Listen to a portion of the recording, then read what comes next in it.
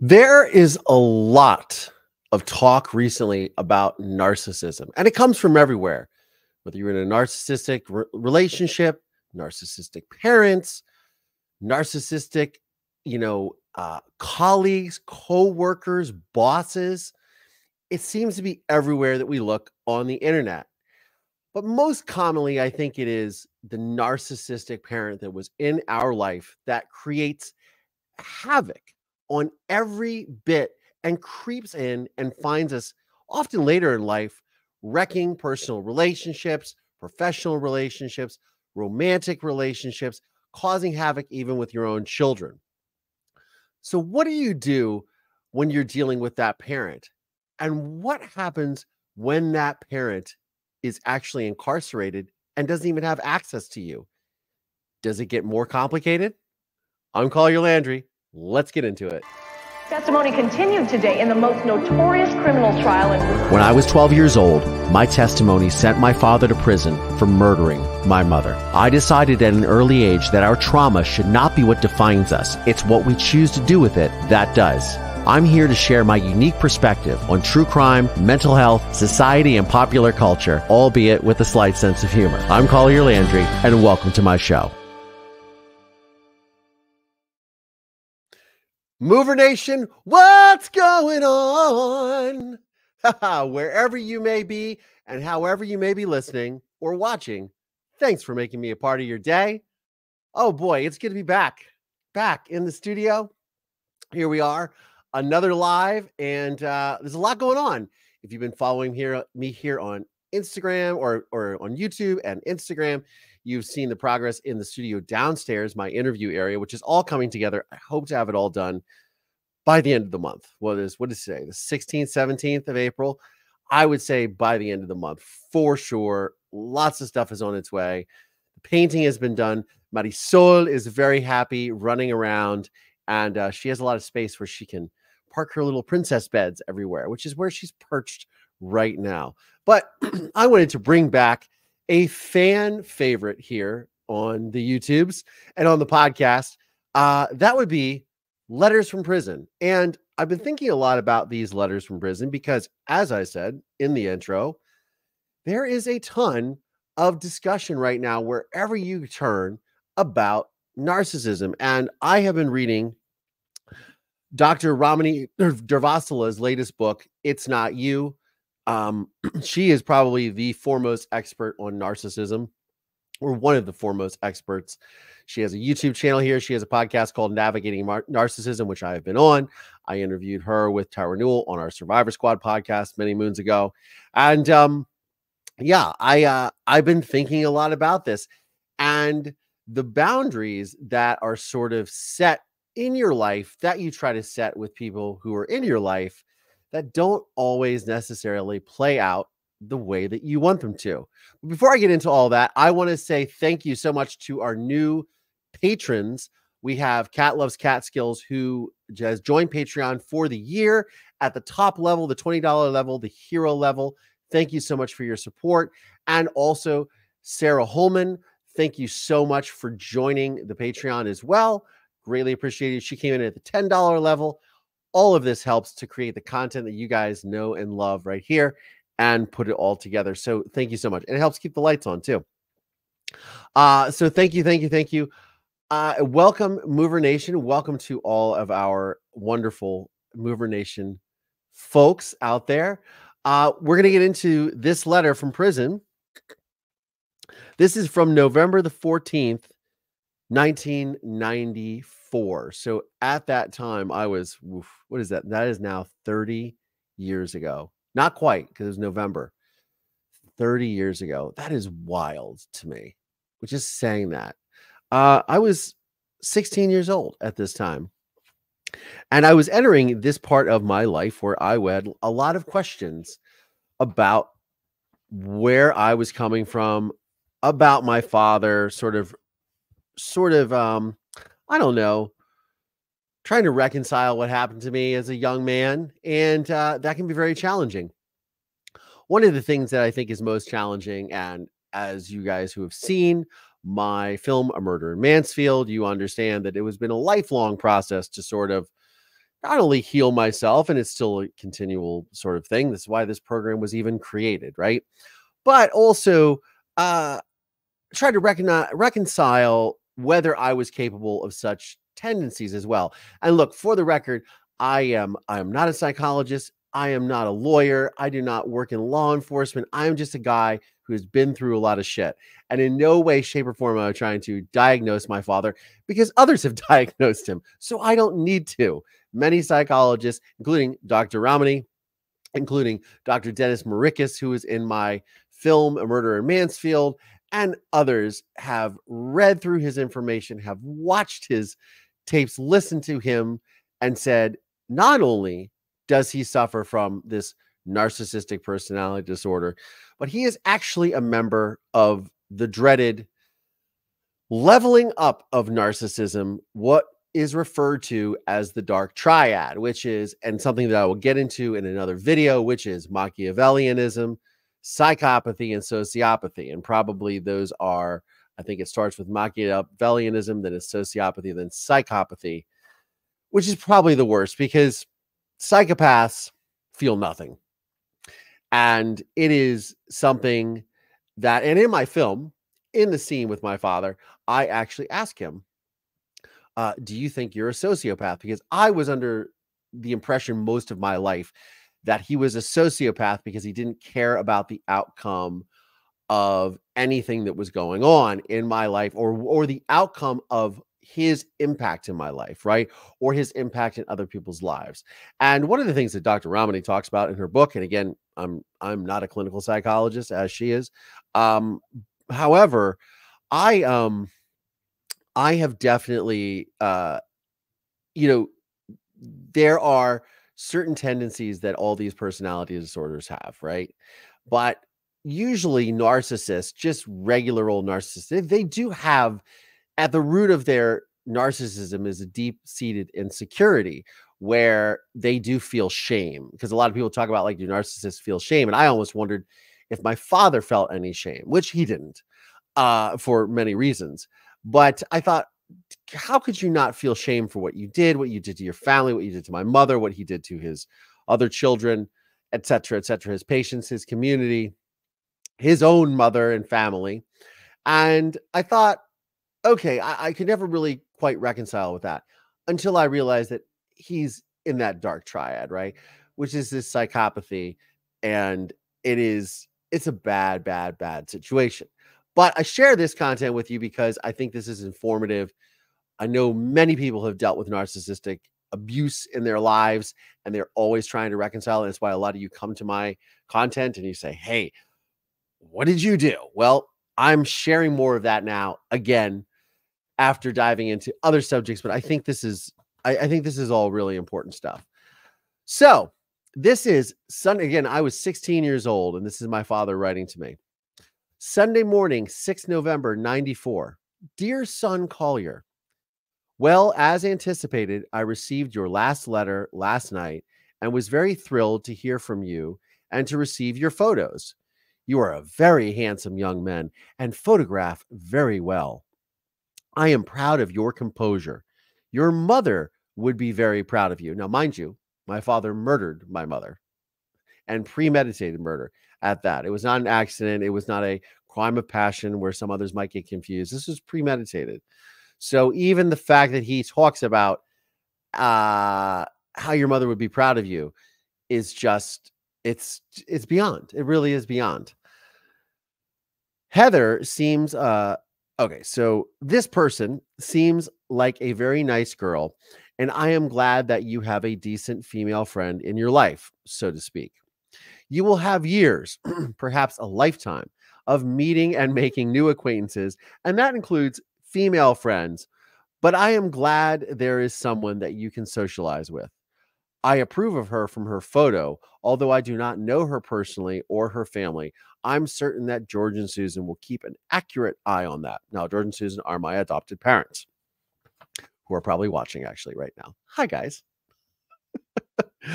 I will try to answer some of your questions in your letter as best I can from the font of experiences that I have within myself. You will get straight answers from me, which I think are better for you to deal with. You will get straight answers from me, which I think are better for you to deal with.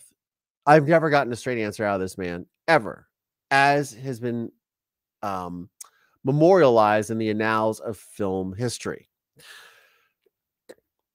I think your schoolwork sounds fine to me in spite of the C in chemistry. You are now aware that you must work very hard all the time, as a lost grade can swing on the final exam. I have had experiences where I lost an A by 1 point on an exam. So education was something that was very held in very high regard in my family.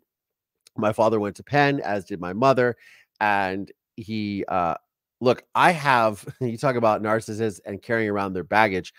I have a box, I have 3 cardboard boxes in my garage that are full of diplomas from my father's education in the with the glass cover in the frames, and I have been carting those around for 30 plus years. And recently, as I live in California, and I keep thinking to myself, well, what am I going to do with these? And the other day, it actually occurred to me, and I will definitely make a video about this, because they're very heavy. It's glass and metal frames. And I said, I'm going to take all those out, get rid of the stupid frames, get rid of the glass, and put them all in a book, because they can just fit into a photo box where you keep photos. And then I don't have to schlep this stuff around. It takes up so much space in the garage and all this stuff. It's ridiculous. But you think about that is a very physical and tangible form of carrying around baggage. It's very representative, very symbolic to all of this process of carrying around this baggage from dealing with a narcissist, or dealing with, in my father's case, a psychopath. Anyways, education was held in high regard in my family. This is a long letter. I hope I can get through it within the next few 35, 40 minutes that we have together. This is a valuable lesson for you to remember. Do not be complacent, or it will bite you in the ass. Stay ahead of the quote envelope, and you should do fine, and not create anxieties for yourself. Remember, anything worth it will cost you in terms of time, personal life, relationships, etc. Stop feeling sorry for yourself. Only your family will care about you. Others will just use you for their own purposes. Others will just use you for your own purposes, much like my father, who at this time, I believe, was trying to get me to go along. He was trying to file an appeal to say that my mother's body was not my mother's body. And I apologize, guys. I have to just blow my nose really quickly. All right, there we go. Tina Luffman, thank you so much for the super sticker, by the way. And Catlos Catskills, thank you also for the super sticker saying no more schlepping boxes. The last time I heard from my father was, well, last year, and I'm still trying to track down getting his letters, by the way, because they got confused in a little bit of a system error. Prison is a very complicated place to deal with, that's for sure. And if you guys watched my latest episode with my interview with Steve Fishman and Dax Devlin Ross from the podcast The Burden, we talk a little bit about the prison system as well, and how it can be very it can be very arduous for even the most intelligent people to navigate. Anyways, others will use you for their own purposes, much like this man was using me at the time that he wrote this letter to me. Stay strong and positive in whatever endeavor you choose. Be polite and aggressive at the same time. There is no need to be obnoxious about things, although you will see successful, obnoxious people in your lifetime. I do not feel that it is a personal level of conduct that is acceptable to me. It was never acceptable to your mother. It should not be acceptable to you! Exclamation point. What's interesting is my father, over the years, when people were talking, would share stories about their interactions with my father. And this came out a lot in Murder in Mansfield. And also how uh, he would tell these very outlandish. My father was a malignant narcissist in a lot of ways, and the grandiosity to his lies were just, I mean, obviously he murdered my mother and he denies it. So, I mean, obviously that should set the bar for all of us to talk about. But he would say things, he would tell stories about how he was in Vietnam. He was a Vietnam War pilot. I remember even discussing with someone one time how they remembered specifically being at a country club in Ohio, and we were all at dinner, and my father was telling, and these were other doctors and lawyers that we were with at the time, and he was telling a story of how he was flying his fighter jet plane in the United States Navy, an F-4 Phantom, as I believe what he said he used to fly. And he was shot down over the South China Sea. And his I can't even believe I'm making this up. It sounds like Tom Cruise should be in this movie. Literally. And he went to pull the ejection seat lever, and the cockpit would not eject. The glass would not blow off, and he couldn't eject. So he went down in the airplane and in the South China Sea. And as the airplane was sinking, he used his trusty Navy issued Bowie knife to cut through the glass and the metal frame, cut through and escape through the hatch in the fighter jet and swim to safety 2.5 miles away on an island where he was there for 48 hours, eating slugs and bark and surviving in the jungle due to his surviving training until the Navy rescue picked him up in the Vietnam War. If that sounds like a mouthful, it's because it is. And it's a mouthful of what they would refer to in Latin culture, mierda, or what we say is bullshit. But there were these stories, and these are stories that I grew up with as a child. And as a child, you kind of go through this whole, well, your dad is your dad. And I still have my father's, talking about schlepping stuff, I still have my father's naval uniforms, which have also been schlepped around, which are not even real naval uniforms, to be honest with you. And I thought, oh, I might do something with them. Maybe I'll raise money for charity by selling them or something. I don't know, whatever I'll do. But there are these naval uniforms that he had from being an officer in the Navy, which apparently is also bullshit, right? Because this is something that I discovered much later on in life, but it apparently came out in trial that, there's stolen valor is a big thing. I've talked about this before on the podcast, but stolen valor is a thing. And my father was telling everyone he was a lieutenant commander in the United States Navy. He was a fighter pilot, and it was all just bullshit. And my mother, God rest her soul, I think went along with a lot of it because she was in an abusive and narcissistic relationship with a psychopath, and he was very controlling. And obviously this is not new to anyone, but he was a womanizer. And, she just kind of, as you quietly, when you're dealing with someone who's narcissistic or a little off, you might just go, okay, you just kind of go with it because for fear that you might do something to anger them and then face their own retaliation that they send your way, which can also be a whole other thing. And that's a whole other discussion for a whole other day. But that would be ultimately why my mother paid the price with her life.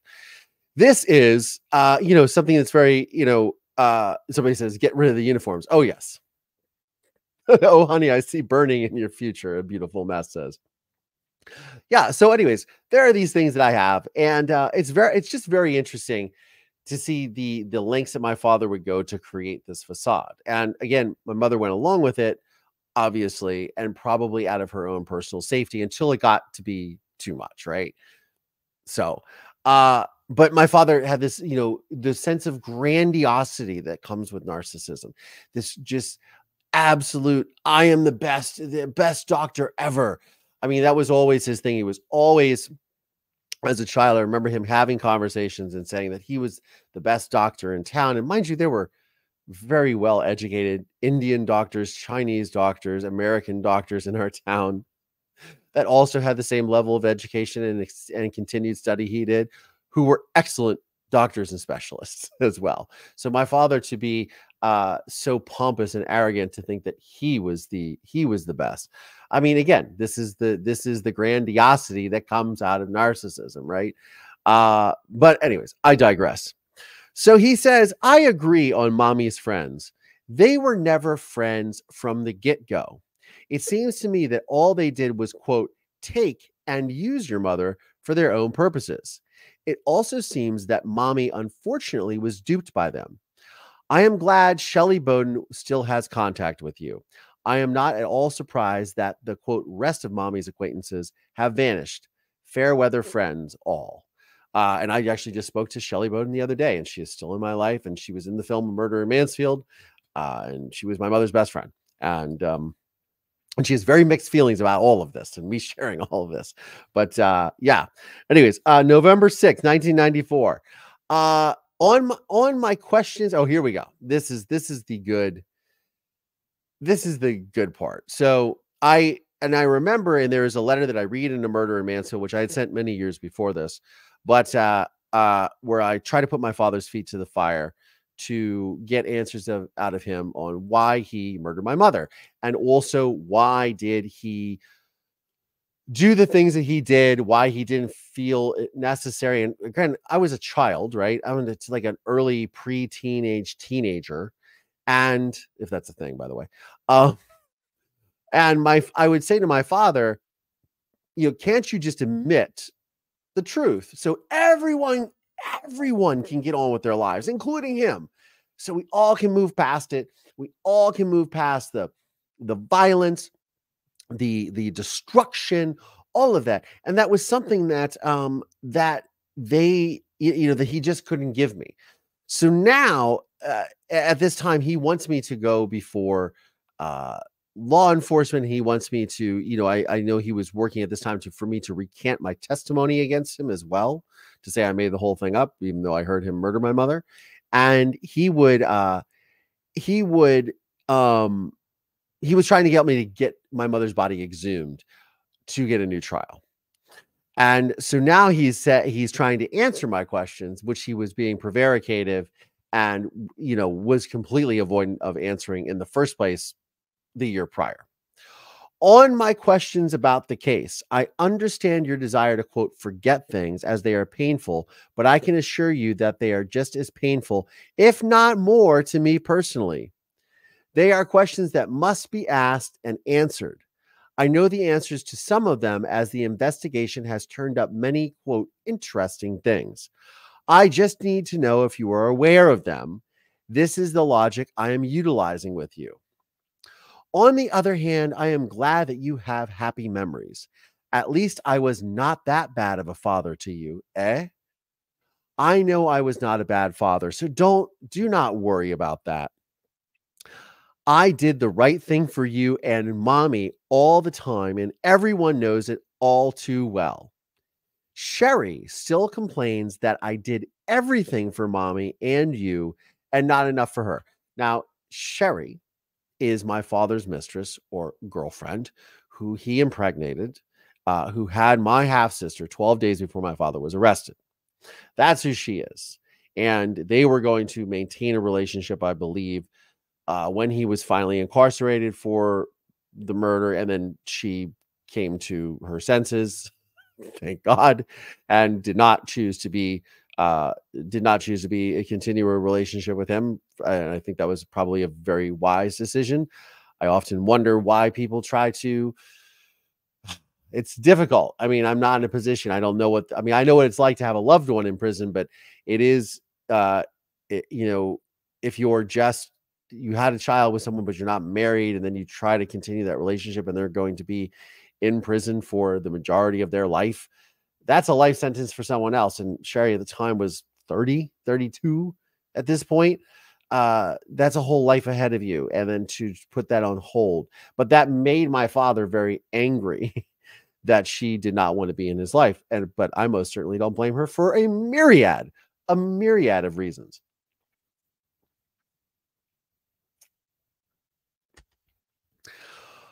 On the other hand, okay, so and he's talking about his Sherry complaining about how good he was to my mother and I, which is complete bullshit. And one of the things that narcissists do, and this is a great example of gaslighting.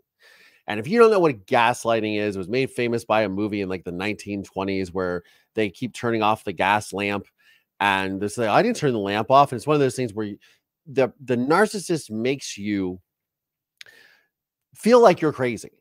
They gaslight you, say, no, that's not what's going on. And even though you know what is actually happening, right? If, a great, I was watching Succession. And I don't know if you guys watch Succession. I love Succession. But I remember in one of the episodes, the lead character, Logan Roy, backhands his son Roman in the face. And the next episode, they're riding to go, they're going to get on a plane to go to the UK because he's got to try to thumb screw his kid's mom to get her to sign something to allow them to have more stock so they can avoid a merger or a takeover, a hostile takeover of the company. And he's sitting in the car with his son, and he says, he was talking about he's like, are you okay? Because the kid's being really quiet, right? He's like, kid, he's an adult. And he says, oh yeah, I'm fine. And he goes, because that thing, and he's referring to when he literally backhands him and says, F you, and backhands him, and don't just keep your mouth shut. And he's telling him, well, I don't think that really happened. Like, I would never do that. You know that, right? This is the same thing my father is doing. He's trying to gaslight. I was never that bad of a father. Yeah, you were a horrible father. You were a horrible father. You were selfish. You were abusive. You are a narcissist. You were abusive to my mother and I. Like, you were a terrible human being. And now you're in prison for murdering my mother. Yes, you are the penultimate example of a horrific, terrible father. Like, absolutely. If you look up in Webster's dictionary and say horrible father, his photo would be in there in Collier's encyclopedia, literally, and the World Book. It would have his photograph. For those of you that had encyclopedias, they used leather bound, gold, they're really expensive. Okay, now we have Wikipedia and the internet. Anyways, Google that. His photo will be there.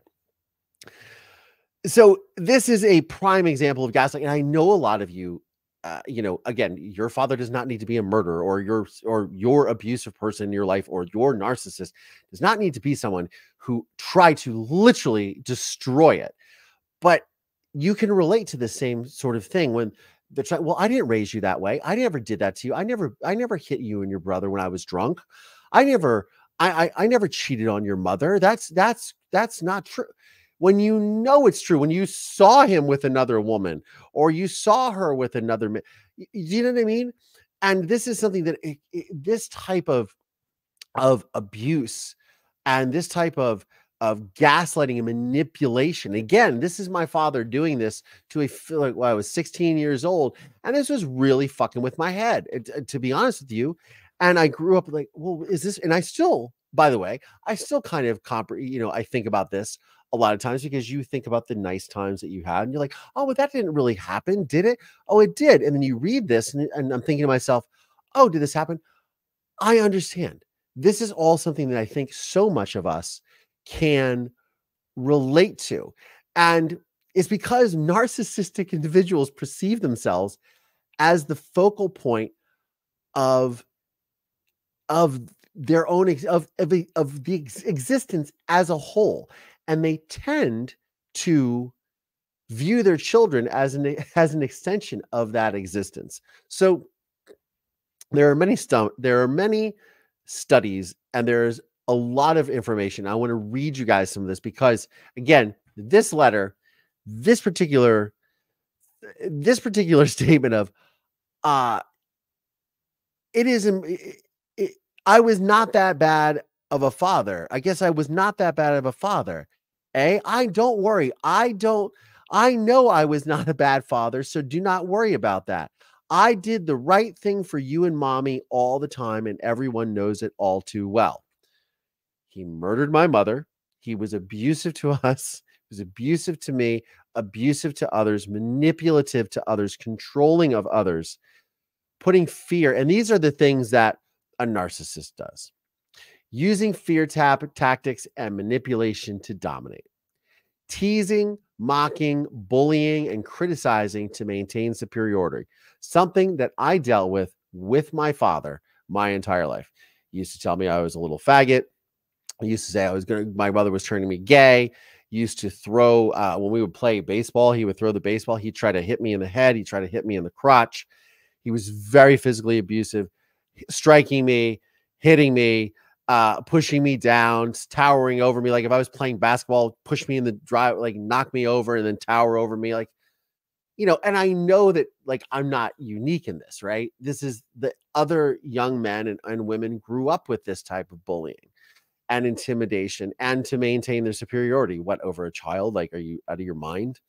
Engaging in gaslighting is another thing, which I just showed you an example of. Exhibiting an intolerance of disobedience. Again, telling me and scolding me in this letter, particularly saying, do not feel sorry for yourself. Others will not care for you.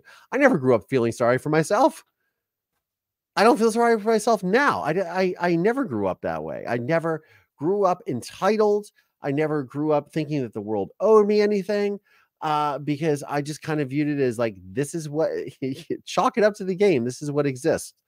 This is how this goes. Turning family time into an opportunity to shift attention back to themselves. Again, this is a letter to me. He's going to explain stuff, but again, he wants to sell himself as the good parent, the good father, and rewrite history. Narcissists are really, really good at revisionist history, and it's absolute crazy-making behavior. Another thing that they do is they always continually are moving the goalposts as well, which can be very problematic on one's mental health, as I'm sure a lot of you know. By the way, I have a new trackpad on my computer, and I'm very excited about it, which is what I'm using. It's made this experience right here a lot easier. And I'm also reading the letter without my glasses for the first time ever, which is also amazing. Other things that they do, and you guys know a lot of this, and since I watched Succession, only showing love when their children do exactly what they ask, withdrawing love otherwise, blaming family members when things don't go their way, like it's always someone else's fault. My father would always say things of, again, here he is blaming Sherry. Oh, I treated your mother and you so good, and she would complain about it. Trying to create this whole tension there as well. Again, the mother of my sister, right? And again, a woman who has rejected him for being a psychopathic killer and being in prison for killing his wife. I mean, rightfully so, moved on with her life. And these are all things that these manipulators really do. And again, I know that, well, maybe some of you, unfortunately, might be watching this and might go, oh, yeah, I have a narcissistic parent and they're in prison and they did X, Y to my life. And this is what happened. And they were doing the exact same behavior to me via letters and control mechanisms such as this, because you would think that once you do get them out of your life, right, that it all ends, and it doesn't, because they can send letters, they send emails, they send phone calls, you visit them, right? Because you, as the empathic child or the empathic person in the relationship, feel for them and want to comfort them. And they just don't show that compassion towards their children or other family members. My father is going to go on in this letter, and this is going to have to be a two-parter for sure. Yes, I am in prison. I'm going to jump ahead a little bit. It is important for you to realize that you are a good person. You are. You have no need to hang your head in any shameful manner whatsoever. Not because of me or this case or your mother or your family. Understand? Don't let people talk you down. Don't let people talk you out of your dreams or your heritage. You are a strong and positive person with good genes, and we are all proud of you. Now, mind you, a year before, my father sent me another letter disowning me for asking him to come clean about murdering my mother. Now I'm his best friend, and now he's so proud of me, and now my whole family loves me. My entire family had disowned me, by the way. Yes, I am in prison. I am not in prison for a crime I committed or had anything to do with. And obviously we know that this is complete bullshit. But again, this is gaslighting. He's trying to He's trying to get me to feel sorry for him because he he he wants me to recant my testimony and say again, he's come up and he still even says it to this day, and I'm sure it's part of his latest appeal action, is he says that the police and law enforcement and the prosecutors all convinced me that I heard my mother get murdered. The problem with that is that no one just showed up at the house randomly and then put a story in my head. I am the one who proactively contacted my mother's friends, and I'm the one that proactively said, you need to call the police. And when the police came, I'm the one that told them what happened. And I'm the one that told Detective David Messmore, what happened, and the whole thing's investigation started. So the fact that that he tries to has and still continues to do so, trying to manipulate the situation of saying, well, they planted that. You were coached through your testimony at trial. You were you were manipulated by them into saying this story. That's just not true, because I'm the one that had the story, because I know what happened and I witnessed what happened. And I witnessed the years and years of abuse that both my mother and I endured at his hands. Yes, I'm in prison. I am in prison for a crime I committed, or I am not in prison for a crime I committed or had anything to do with. I am here because I allowed my attorneys to conduct a trial in the manner they did. I did not know about the law. It was a great big act for Jim Mayer, who was the prosecutor, and Whitney, my father's defense attorney, Robert Whitney, and Henson, Judge James Henson. You must recall there is no physical evidence against me. And my father mentions his appeals attorney. But again, all this is bullshit. But again, this is what narcissists do. This is blaming, they blame others when things don't go their way. So my father is convicted of something that he did, a crime that he committed, plenty of physical evidence, and but he blames everyone else's fault that my father is in prison in his mind. And it's still this way to this day. You see it in my film, The Murder in Mansfield. You see his denial of the facts, his denial of these things. And again, you must recall there was no physical evidence against me, as Tom Agate, who's his appeals attorney at the time, tells me the, quote, playing field was not level for my trial. All had their own individual motives for riding my back to a victory, and it all seems to have centered on political advancement and money. So again, this is a narcissist that's talking about being on trial for something that they did do, that they got caught, but it's the judge's fault, the prosecutor's fault, the investigator's fault, his own lawyer's fault. The playing field is not level. It's politically motivated. Wait, this is 1994, not 2024. Oh, my bad. Sorry.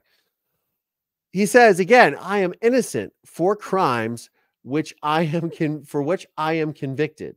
I killed no one.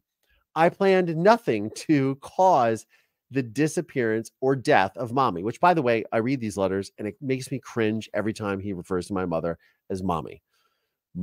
It's just weird to me. Or Mommy K. He used to refer to her as Mommy K. That was my little nickname for her growing up. Mommy K. Yeah, cringy. Anyways, doesn't it seem peculiar to you?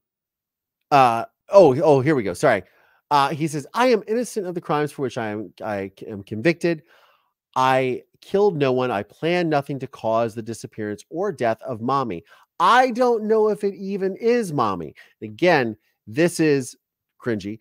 This is him. And at the time, he's trying to get me to recant my testimony during his appeal, and also to allow for the exhumation of my mother's body, which I did do, by the way. I wanted to get answers. There was an investigative journalist piece that was coming out, and I said, you know what, let's do this. My adoptive father George took me down. We went to Akron, Ohio, home of LeBron James and the Black Keys. We went to Akron to an FBI field office, I believe. I gave blood for them to check the DNA. And that's what happened. And it was my mother. What a surprise. But again, when you're a young person, and again, my father was so manipulative and controlling to me, even though my adopted parents did their best to mitigate this manipulation. They would open these letters often and read them before I ever read them to make sure to sort of peruse them, which is weird because my father's in prison. He's having his letters opened, and I'm in an adopted home and I'm having my letters, but for good reason. They were trying to make sure that nothing was said that was out of the ordinary, or so they could explain to me that this is manipulation, which at that time I did not understand even what the word manipulation meant. I didn't understand that this was being manipulative, but I remember them breaking this down for me. And I was a child, you're trying to and I was a child who had just been through such a horrific scenario in my life that I also wanted to literally move past all of this. And this is the last thing I really wanted to think about. I wanted to think about going to school, meeting girls, playing tennis, playing basketball, getting good grades, getting a job. I was 16 at the time. I had jobs, I wanted to move on with my life and try to be happy and positive and, do Odyssey of the Mind and, track club and whatever it was that I did, rollerblading club and all those fun things growing up.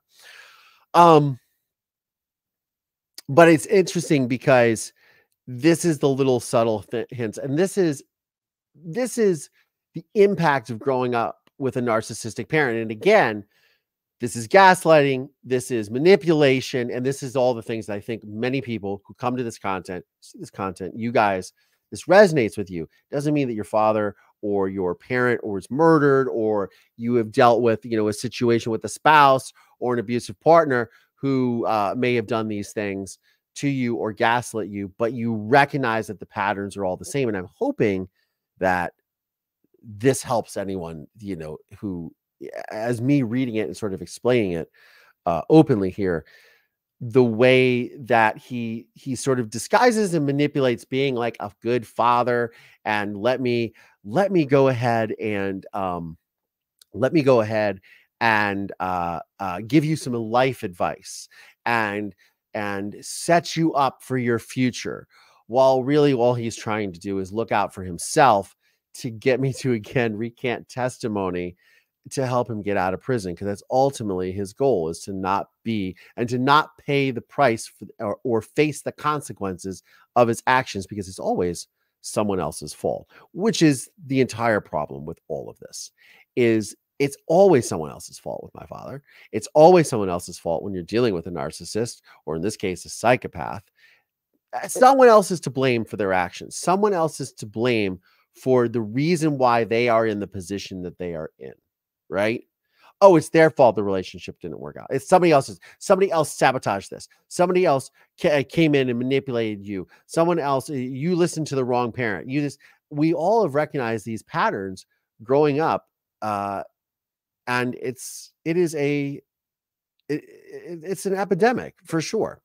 So the constant exposure to a parent who distorts reality through lies and manipulation can breed things like self-doubt and erodes a person and a child's own trust in their own feelings. Like myself, my father is doing his best to manipulate and erode the trust that I had in myself, knowing that I heard him murder my mother, right?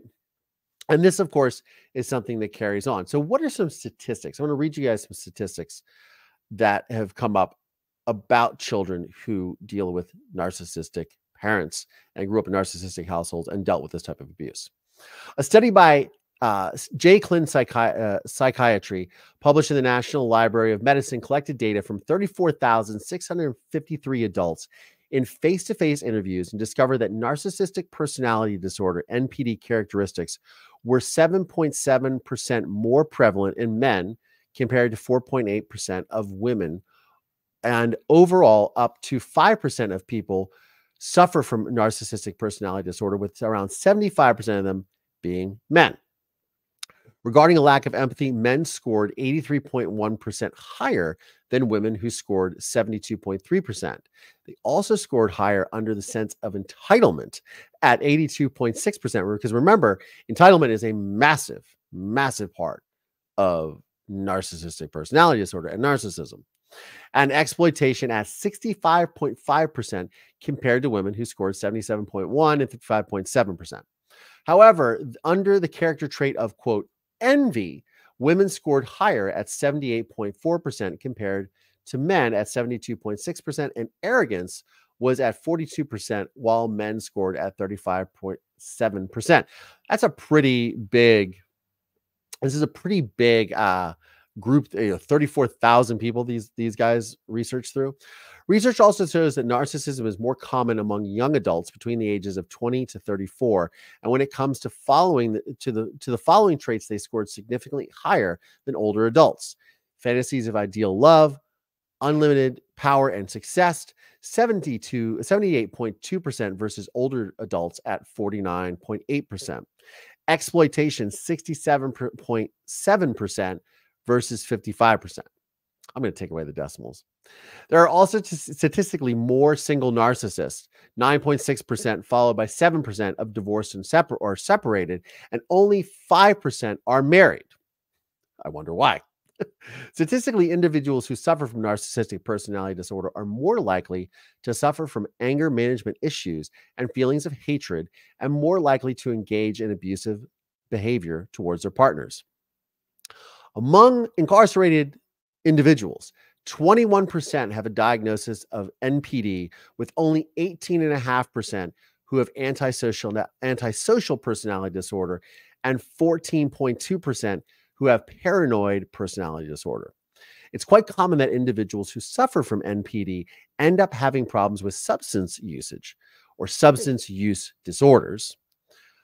Narcissists often use drugs or alcohol to cope with their overwhelming emotions, frustration, and anxiety that comes with this mental health issue. Statistics show that 14% of people with NPD end up developing an alcohol use disorder, and 24% of people with NPD abuse other types of narcotics and drugs.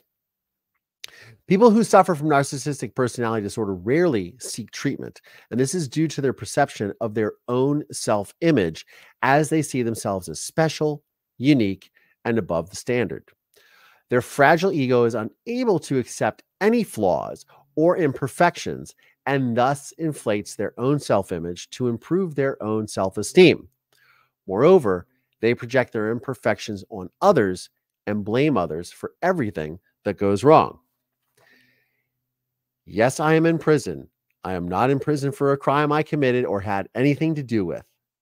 I am here because I allowed my attorneys to conduct a trial in the manner they did, and I did not know about the law. You must recall there is no evidence against me. My attorney says the playing field was not level for my trial. All had their own individual motives for riding my back to a victory, and it all seems to have centered on political advancement and money. I am innocent of the crimes for which I am convicted. I killed no one. I planned nothing to cause the disappearance or death of mommy. I don't even know if that is mommy. If that doesn't sum it up, I don't know what does. It's an epidemic. Now, I know a lot of you come to this material again. It resonates with you. Unfortunately, it resonates with you because you've been through challenging circumstances yourself. So please, if you wouldn't mind, drop a comment below if you feel so inclined. Let us know what you're going through. If you want to share with our community, we are a very loving and open community. Mover Nation is here. You can comment here in the chat. I'm going to go through the chat here in a second. But please drop a comment. Let me know what you think of this video, and share your story if you feel so bold and you feel so brave. We are here to support you in that. Mover Nation is a safe place. Let's go through some of the comments here. A lot of people, oh my God, he's still treating you like a child. thank you all so much for all my moderators, and thank you so much for everyone promoting and sharing. And yes, Cat loves Catskills.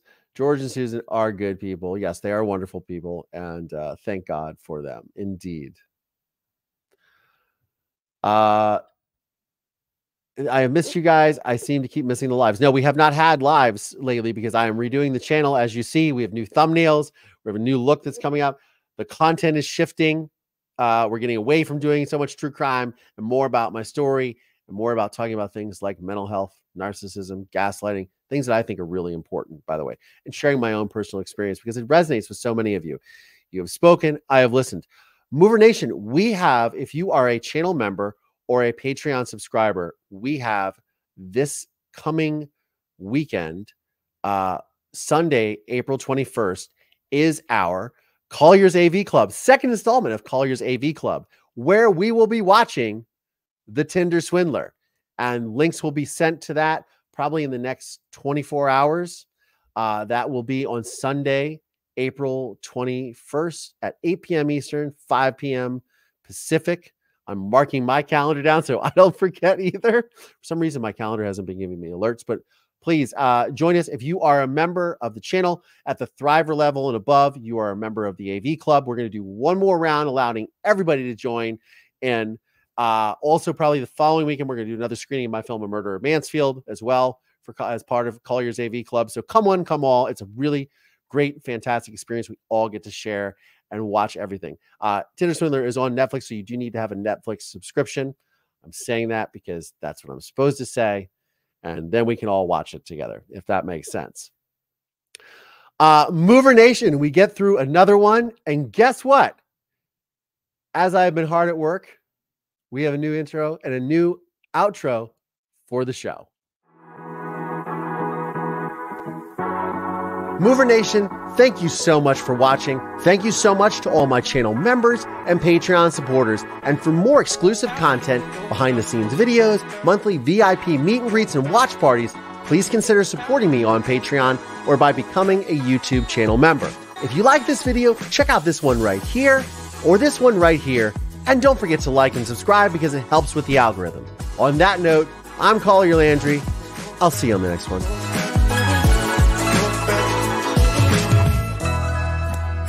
Good girl, Marisol. Good girl.